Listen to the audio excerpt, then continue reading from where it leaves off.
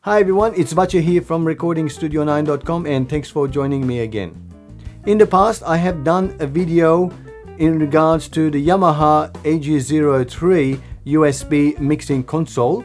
I've done a review and talked about it, and if you want to view it you can just click here. As I mentioned in that video that I'll be doing a series of videos of using the Yamaha AG03 USB mixer to record a song.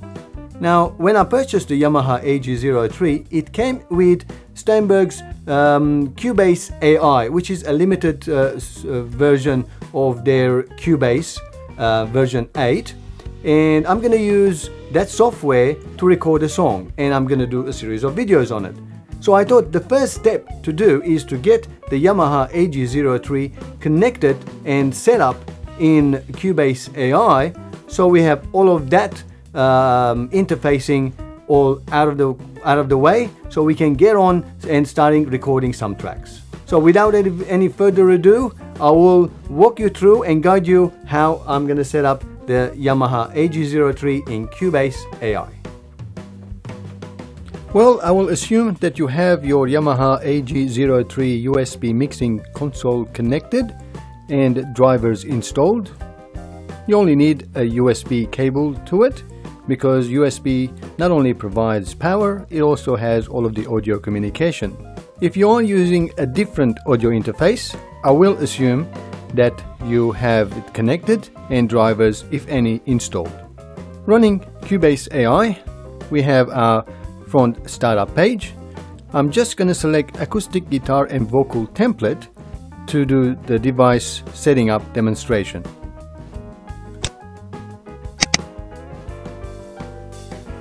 Now, if you are confronted with this missing ports error screen, all it simply means that the input connections are not assigned to any physical inputs, like in this case trying to connect to my laptop's microphone inputs.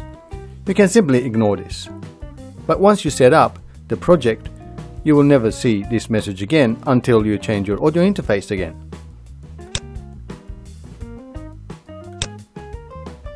And here we are, we have Cubase AI project desktop on our screen. So the first thing we need to do is to set up the device, the actual hardware device in Cubase AI project. To do that, we go to Devices, Device Setup. From here, we are able to select all of our ASIO drivers. In my case, as you can see, I have quite a few drivers installed, like my PreSonus AudioBox 1818 VSL driver, my Behringer FCA 1616, and so on. And I also have my Yamaha Steinberg USB ASIO driver. You can select switches. We also have information here. We can see our input and output latency and the sampling rate. We're just going to leave everything to its default. Next, we're going to look at the Yamaha actual USB driver to assign its physical inputs and outputs. As we can see, in my case, the Yamaha AG03 has two physical inputs, 1 and 2, and two physical outputs, one left and right. To open up the control panel of the ASIO settings, we can click on the control panel, and now we are able to set some of the more detailed settings. A lot of times you can leave them as they are, but I will demonstrate a few things and explain what they basically mean. The most important one is the buffer size. This determines how small chunks of data is being transmitted and received from the actual buffer of the hardware. The lower the samples, and faster the data throughput. That means lower latency, because it doesn't have to wait a big chunks of data to be processed. we can click and select different rates of buffer sizes. It's a really good idea when you are recording to start and test your buffer size from the smallest and move up until you get a clear signal. A lot of times it could be CPU intensive when we are selecting 64 or 96 samples for our buffer size.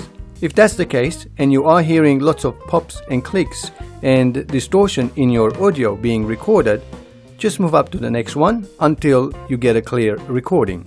But when you're actually mixing down and playing, latency is no longer an issue. So you can actually turn your buffer sample size all the way up to the maximum 2048. What this means is that the CPU will give big chunks of data to the audio interface to convert the digital to analog, and then go about do all of the other things that it needs to do, like take care of VST plugin, memories, and a whole heap of other things. That means your system will run much better when you are mixing or mastering your song. So for now, since we are recording, I'm going to leave it 96 because I think last time that's what I tested with, to have a good signal without any pops and clicks with, just over 10 millisecond latency. The next option is our sample rate. By default it's 44.1 kHz, but Yamaha AG03 can go up to 192 kHz. For now I'm going to leave 44.1, but I do recommend at least 48 kHz of sampling rate for all your projects.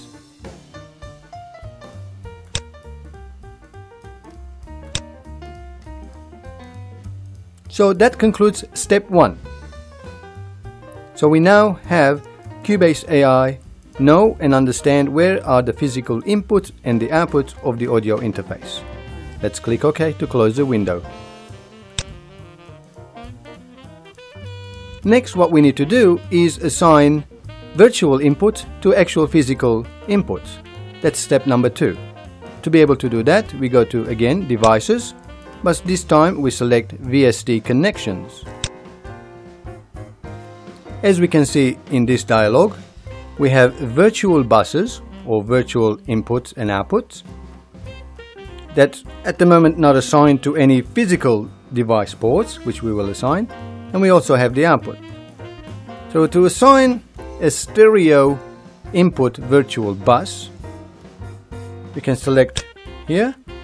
We have our AG03 input 1 as left and AG03 input 2 as the right. So when we are recording a stereo signal like the line level input for our keyboards or drum machines and synthesizers, then we can use stereo in as our virtual bus for input. For mono in 1, which is the default text, we can select channel 1, and for mono in 2 we can select channel 2. But to make it more labeled, more easy to understand and see, we can easily double click and rename this to mic, select, double click, call it guitar. So now when we are assigning virtual inputs to our tracks, we can either select mic or guitar or stereo in. Now you probably wonder, why would you need like the VST connections? Why wouldn't you assign each track to a physical input of your audio interface? Well, because of flexibility.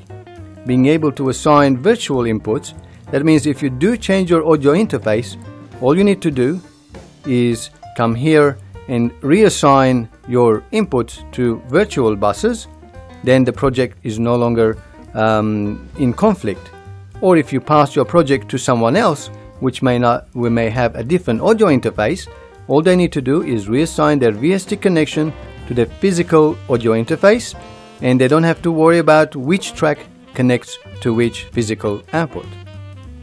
Let's assume we want to add a bass guitar input, which is fine, a mono input. Let's call it the bass guitar input. and this one, we can still assign it to number 2. So even though physically we're going to be plugging in our rhythm guitar or solo guitar and the bass guitar at the same physical input connection on our audio interface, the second channel on our Yamaha AG03, we can assign different names for them to make it easier to understand where everything is connected and how it's all connected. So if in the future you do have a different audio interface which has more physical inputs, then all you need to do is assign the bass virtual bus to maybe AG03 or some other audio interface. Having a look at the outputs, again the same thing. So we have stereo output, left and right, assigned already automatically to left and right of the Yamaha. But if we had an audio interface which had more than 2 outputs, we can create a bus and assign them to different outputs. Let's say a separate headphone output, headphone mix. We can create them here. And that concludes step 2, and we move on to step 3.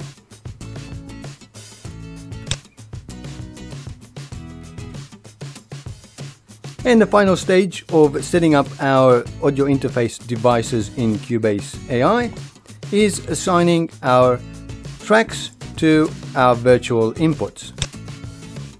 As you know, the position of the track, 1 for acoustic guitar and 2 for vocals, there's no significance how they are laid out and compared to which channel on our audio interface the microphones are. That's where virtual inputs buses come into play. For acoustic guitar, we have channel 2, or we don't even care what channel they're on now because we already done that. We just need to select the guitar virtual bus, input bus. There we go, we select it into guitar. So now track number 1 is assigned to guitar virtual bus, and guitar virtual bus is assigned to physical input number 2 on our Yamaha AG03. Let's have a look at the vocals. Again, we edit. This time we assign it to the microphone. Close it. And it's done. So just to test it out, I'm just going to turn the microphone on my Yamaha AG03, which is on channel 1. And I'm just going to turn on monitor mode. And we should be able to hear here we go. Now you can hear me talking and I can see the levels going up. And if you want to record something on that vocal track, you can click enable the record option. So it's now armed. We click record.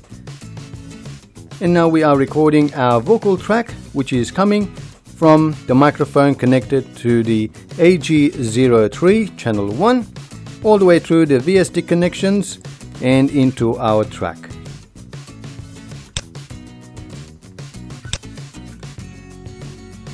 And there we go. So we now have recorded a track. Well, that's it for now. Just to recap, basically we have our audio interface physically connected to our PC or laptop. We went into devices and selected the correct driver for it, and we made sure the right inputs and outputs were available. Then we went to VST connections and created or assigned virtual buses, input and output buses, to our physical input-output connections, and then came into the tracks and assigned each of the track to those virtual input buses. If you have any further questions regarding to setting up your device, feel free to comment below and I'm more than happy to answer them for you. But I have to remind you that, as you know, Cubase is not my main DAW, and I will do my best to fulfill any comments you might have. I might have to, I'm learning as I'm going as well and passing on the information to you. And until next time, as always, thanks for watching. I hope you have a great time making music. Cheerio!